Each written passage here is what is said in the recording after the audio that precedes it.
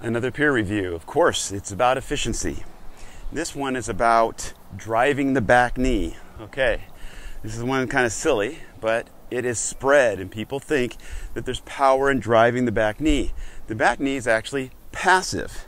So when you stride and you shift your weight and unload, yes, the back knee is going to be like this. It's going to pinch a little bit, okay? The idea of the pinch is to keep you from rotating, okay? But the problem is for young hitters is they'll go swing and they'll keep their leg bent. So they'll swing and then their leg is still like this. Well, I can't shift very hard because I'm at risk of going forward, okay? I can't block. But if I go passive for a second, that's fine, passive, but then I have to separate my legs, but it has to be so fast so that you can't even see it.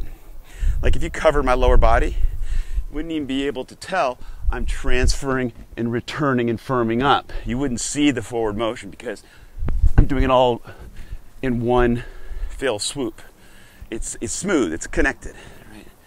Shift, return. But what I'm doing, I'm not doing this. I'm keeping my leg down like that, okay? I'm unstable. You can't rotate strong on an unstable platform. You got to get stable. So driving that back knee, you don't drive from the hips either. This is not something you want to rotate first anyways. So you don't want this to be the first move. You want shifting to be the first move.